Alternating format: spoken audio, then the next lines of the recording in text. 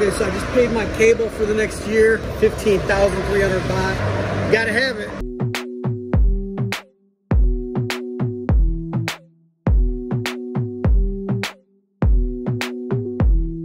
What's up, guys? It's Greeny, and just got my tax bill for the year for my condo. Paid it online. They give you the little QR code. Go on my little Bangkok banking app, and boom, hit the QR code. Pay my taxes for the year. So taxes, my first year in the condo, how much were they? 550 baht. So about 15 bucks US for a year for property tax in Thailand. Not too shabby, but in this video I want to talk about, was this a mistake or did I do the right thing in buying a condo? It's been 1 year. Today on Facebook I just happened to see a thread talking about if it's a good idea to buy a condo. The gentleman said, is it easy or hard for a friend to buy a condo in Thailand? And you know, instead of just saying yes or no or explaining the process, people had to chime in. Stupid idea, this and that. This is what some of the people said. No. A simple process, make sure you buy one that's already built. I agree with that one. Somebody says, no, don't buy. Somebody says, I want to buy one for a girl I met on Bangalore Road for her and her sick buffalo. So, you know, there's always smart-ass comments in here. If you have a serious question, don't ask a Facebook group about it. Another guy says, rent in capital letters. Easy to buy, but why would you? Not a good investment. Far better to rent. Another guy, far safer to rent. One guy says buy, a moderator. So a moderator, he probably lives here. The old rule, buy in your home country, rent in Thailand. So somebody says, yes, that's very true. Yep, that's what we do. 100% correct.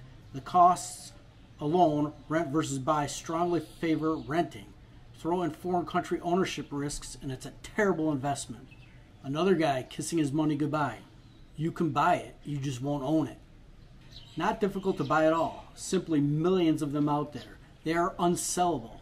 Difficult to resell. Yes, don't expect to ever see your money back, house, land, or condo. If you marry the wrong Thai girl, it's buy condo. Buying, you'll need a certain kind of visa. You can own a condo outright. A smart way to do is buy through an enduring trust. That way it's impossible for somebody to swindle it from you. I don't know what that's about. If you buy a freehold in a foreign name, it's your condo. Somebody says the simple answer is no.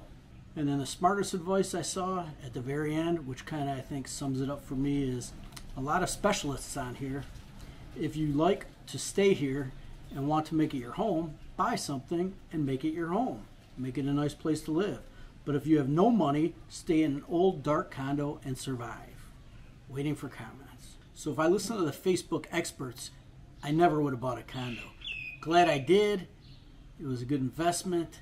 I feel I would have lost my ass in the stock market over the last year, so I'm sitting pretty good there, although I still lost my ass in the stock market. Hopefully it'll rebound. As long as you don't sell, I think you're okay, right? Isn't that what they say? So when I initially bought my condo, I did two kind of different videos. One about should I buy or rent, and another one is kind of going over the process of buying a condo in Thailand. And actually most of the comments were positive, but I did get a lot of comments that were negative, similar to the ones I just read you on Facebook. A lot of them were like, you should never buy in Thailand, never buy something abroad, it's not a safe investment.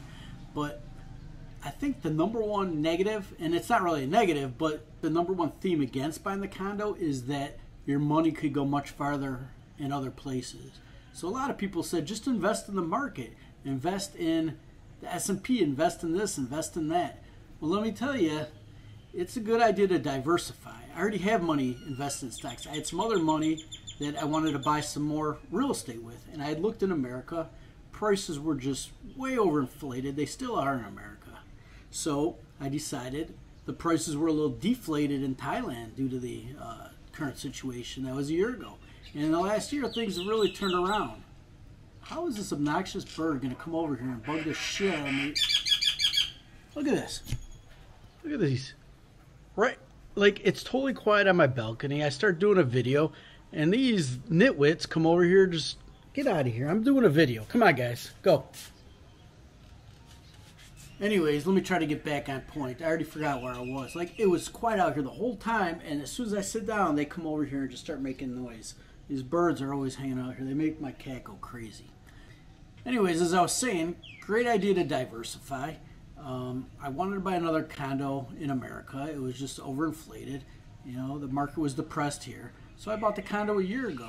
Had I taken my money and listened to some of the people that said, you know, invest in this, mutual funds, S&P, this and that, I've lost my ass in the last year in the market. So at least this investment is, you know, status quo. And actually, there's been a few condos that have sold recently in my complex, and they're actually a little bit above what they were asking a year ago, what the same size unit was going for. So I'm pretty happy about that.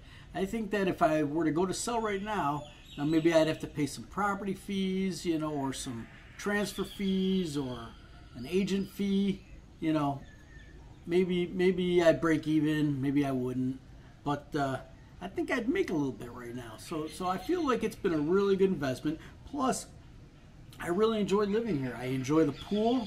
I enjoy walking down to the beach. I enjoy the neighborhood. For me, it's been a very healthy move. If I was still living in central Pattaya, now that the bars are back open and everything, I'd be eating way too much Farang food. I'd be probably drinking too much, hanging out too much. My girlfriend, Fi, she'd probably be pissed at me all the time. And here, I'm happy. I've lost 20 pounds, you know, since last year. And, you know, eating healthier, eating mostly Thai food. Everything's so fresh. You know, Fi says, oh, there's no MSG in that. There's MSG in that. So I kind of try to order some, you know, healthy, fresh food, mostly chicken and vegetables. That's what I mostly eat. But it's been a good year for me, I think. You know, just, you know, check it out, guys. Look at this is what I look out to every day. I mean, I think they took Putin's cruise ship and they're parking it out here right now. Somebody's enjoying it because that's a huge cruise ship out there. I don't know if you can see it. It's a yacht cruise. It looks like a cruise ship, but I think it's somebody's yacht. But it's huge. But anyways, really enjoying it out here. I'd say that if you're going to be somewhere, you know, it's an individual decision. Everybody's got to make their own decision. You want to rent, you want to buy. But I'm kind of, my short-term, long-term plan, like I'm kind of on a 10-year plan here, I think. And I think I'm going to, it's been 1 year, so I think I got 9 more years. I'll keep the condo. I'll be 65. Maybe I'll base a little bit more out of America then when it comes to the Medicare and different things like that. But for 10 years, I'm pretty pumped up about having this as my central base. I'm close to the Rayong airport down here. I just booked a flight. Sunday I'm going to head down to Koh Samui, Koh Phangan, and make a few videos down there. It's going to take me 15 minutes to get to the airport. And I'm going to fly right to Koh Samui, spend a night there, take a boat over to Koh Phangan and spend a few days there. And maybe I'll have some good videos from there. I don't know. But like 20 minutes to the airport is just so convenient. I'm so happy about this location. Anyways, to sum it up, I think that if you're, you know, kind of in a long-term relationship here, if you're going to get married or stay with the same person for a long time and you accumulate a lot of things, it's nice to have your own base, not have to worry about moving around a lot. I mean, some people do rent very long-term here, and there's nothing against that. I mean, I definitely would have more money in the bank had I not bought the condo, but you know, I wanted a little investment. Let's get down to the nuts and bolts. Money. What have I spent in a year here in the condo on the condo? So like I said at the beginning, property taxes are nothing. I took my association or maintenance fees, common fees, and I added my water bill and electric bill into that, divided it out by 12 months, and I'm averaging 7,500 baht a month on all those fees. So if you were to rent a condo, you're still going to be paying your water and electric. You know, that's like 250 bucks a month or something like that. That's nothing. I'm so happy that they keep up this condo complex. I mean, every day they're checking the water in the pool. They do constant maintenance on the building. You know, they're out there right now painting the rails, redoing the rails on every floor. They were starting to get a little, paint was starting to peel on them a little bit.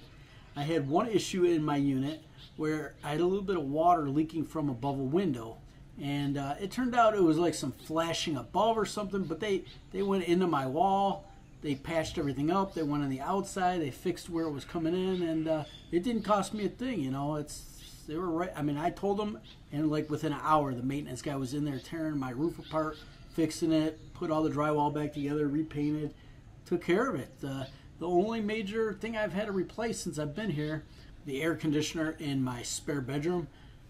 The people I bought it from had just put in 2 new units, in the big one in the living room and one in the master bedroom.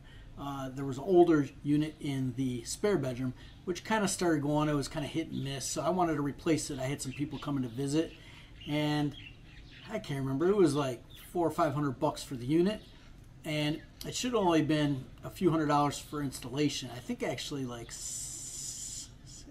how much was it going to be? Like 2,000 baht, like $60 US, but it turned out to be a lot more because I had to have. I'm on the 5th floor, and there's like no balcony where it goes. They had to move the location. Anyways, I had to get somebody in here with special equipment, and it was like the 4th person I had come take a look at it that was able to do it. They had to kind of be an expert at it, but you know, that's what happens sometimes.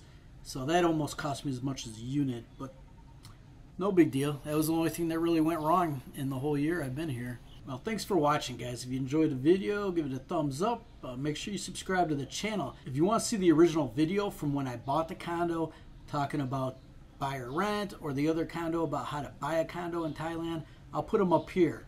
You know, so you can go back. Maybe you're new to the channel and didn't watch those videos. I'm going to post them up here. Make sure you check out those videos. Hopefully they will be educational for you if you're considering buying a condo in Thailand, or you know somebody that did, or if you're renting, thinking about it.